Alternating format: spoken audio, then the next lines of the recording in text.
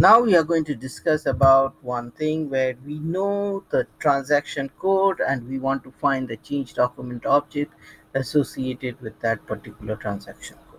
So what we can do is we can go, suppose we are going to go for purchase order and we don't really know the change document object for a particular purchase order, for any purchase order. So you can go to ME23N, okay, and here we'll put a debug, okay, /h, and suppose we'll select this and we want to see the item changes. So this is a S4 HANA system. In the ECC system it would be a little different. So you go to document item changes, and here please note what we are going to do. This is the trick place, okay. So we have done the first step.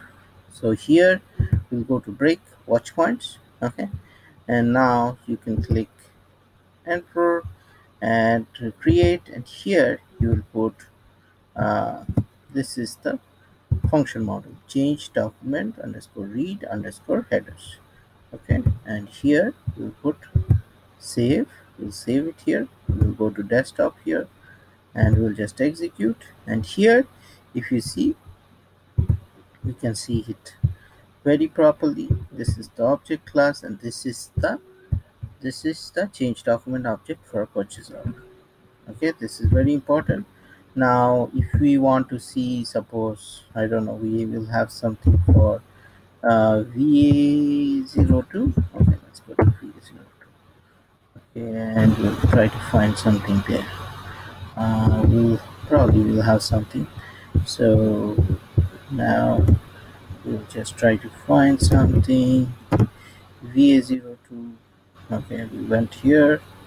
Now we are going to go and we'll try to see the different changes that is done, okay. So let's see whether, go to changes, go to header, purchase order, additional function.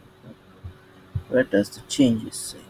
Fast change of, okay, incomplete log, display range, additional function, display environment, changes.